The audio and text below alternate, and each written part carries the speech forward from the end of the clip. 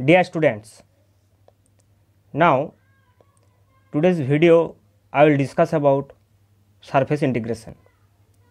In the previous videos, as you know, I have discussed about line integration and some simple examples of line integration also. Now I move to surface integration and I will discuss today the theory of surface integration. What do you actually mean by surface integration? What is the physical significance of surface integration? How a surface integration can be evaluated, etc. And then in the upcoming classes, I will discuss one by one some simple examples on surface integration, that the concept that you learn here will be clear, more clear by using the various examples.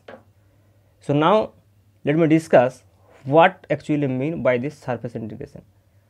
Let me first put the mathematical form of surface integration, and then I will discuss what is the physical significance of it and how it can be evaluated. So the surface integration, that is for any vector field, surface integration for any vector field in a region of space, in a particular surface. If there is a vector field of the vector A, and in that field if we take a surface, then the surface integration can be defined as A dot ds. This is actually the surface integration over a particular surface S. And suppose if there is a surface like this, it can be any shape. There is a surface S like this, and a vector field A is directed like this over here. This is A vector, you can say, through this surface S. And then if we take a small elementary surface ds over here, then this ds have a particular direction like this. This direction can be denoted as n hat, which is the outward normal direction. So the dot product of A dot ds, if we take through the whole surface, then this integration is called surface integration. This is actually the surface integration. This is actually a double integration, surface integration on S. Surface integration of which vector field? The vector field is here is A vector. Now this surface may be of two types. One is, you can say, the open surface, and another one is closed surface, another one is closed surface. Now what is open surface? Open surface means the surface which does not contain or does not bound any volume, but the closed surface contain a certain volume. So when it bounded some volume, then it is called the closed surface, and the notation of this integration, of this surface integration in a closed surface like this, A dot ds. For open surface, it is simple S, A dot ds, and this notation is special for the closed surface. Now an important point is that over here, for closed surface, in sometimes we have seen that this closed integral A dot ds will be 0, it will vanish. And if in a vector field, like this is a vector field in a certain region, there is a vector field in a certain region, and if we take any closed surface over here, and for each and every closed surface, if the vector integration will be vanishes, that is closed integral A dot ds will be 0 for each and every closed surface. If we take over here, for all the closed surfaces randomly chosen, if the integration will be 0 for all the chosen surfaces, then that vector field in that region of space, the existing vector field is called solenoidal field. In that case, A will be called solenoidal field. Okay. So this is all about the surface integration. What is the mathematical form of this surface integration, and the some important and aspects of surface integration, you can say. But what is the physical significance of this thing? What is the physical significance?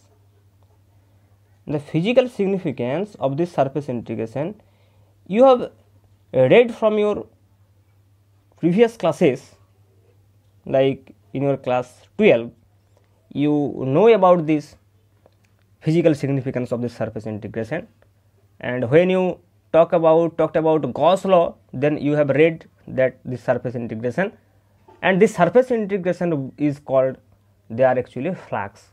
This is they are the flux of the electric field, so that was called the electric flux. And here we will generalize the thing, generalize the result, and we will call that the flux of any vector field. So physical significance, this is the A dot ds, surface integration A dot ds actually means that this is nothing but the flux of the vector field through any surface, vector field through the surface, the surface that we have talked about, flux of the vector field through the surface. So this is the physical significance of the vector field A. Now there are various process of representations of this vector integration or the surface integration. As you know that this, if this is the n hat, this is the direction of this surface S, then ds can be written as, ds vector can be written as ds into n cap. This is actually the vector notation. So if we want to express this surface integration in terms of n hat, then we can write down like this. This surface integration A dot ds can be written as like this, A dot n hat ds or n cap ds, like this. We can also write it like this. This is the surface integration. Now the question is that how you can evaluate this surface integration by using the projection method. This is a very popular method to doing surface integration, that is the projection method. So now I like to discuss with you about the projection method, how you can evaluate the surface integration by using the projection method.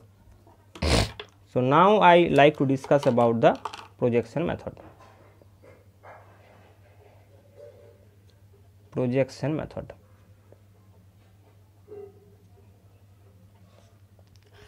What we will do in that case, the surface integration which is A dot n hat ds, this surface integration, now according to the surface we have to project the surface in any one of the plane. Like if we want to evaluate the integration in xy plane, then we have to take the projection on xy plane, and in that case the form will be A dot n hat. If we talk about the xy plane, then this will be dx dy and divide by mod n hat dot k. This is the form, and you can prove it in many books, in any actually books of vector calculus you can see the proof there, but the proof is not very useful for us, especially for the physics students. This proof is not required anywhere, but you have to evaluate the integration by using this projection method. So the proof is not important, but the important thing is that how can you use this result. So I directly write down the result over here. So if you want to take the projection S on xy plane, the region is on xy plane, then you have to put this integration like this, a dot n hat dx dy divided by n dot k, where the symbols have the usual meanings, as you know the symbols, what is dx dy, what is n dot k hat, you know the symbols, I think, because you know the basic things of vectors. Now if you see that this n dot k is equals to 0, if n dot k is equals to 0, then you cannot take the projection on xy plane. In that case you have to choose on another plane. So if you want to take, if you see that the n dot j not equals to 0, then in that case you have to take the projection a dot n hat ds will be, in that case it will be on the a dot n hat into dx dz, so in that xz plane divided by mod n dot j. In that case you have to take on xz plane, and if there is problem that n dot j is also equals to 0, then you have to take another plane also. You can take, in that case, a dot n hat ds will be surface integration. In that case you have to take the projection on yz plane if n dot j equals to 0, and in that case the integration will be on on yz plane. In the first case there is the xy plane, then the xz plane, then you can take it on yz plane also, and in that case it will take the form like this, a dot n hat dy dz divided by mod n dot I. So these are the process of evaluating of the surface integration by using the projection method. So you have to keep in mind the method only, okay, and in the upcoming classes I will discuss how we can use this process and we can evaluate the integration and so on. So thank you.